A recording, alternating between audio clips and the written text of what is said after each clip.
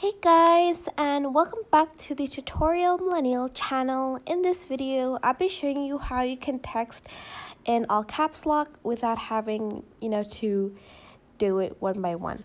So for instance, you turn on caps lock, right? But it will go back to not caps lock, and you don't have the time in the world to just do this one by one. To type in all caps, you're just going to click on the caps lock twice and everything will be in caps lock, as you can see right there.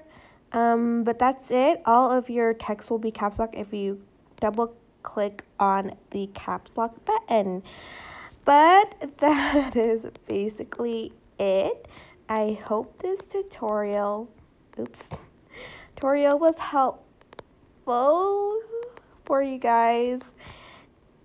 Don't forget to like, comment, share, and also subscribe to this channel if you haven't done that. If you have any questions, just leave it in the comment section down below and I will try my best to answer them all. Thank you so much for watching. Bye!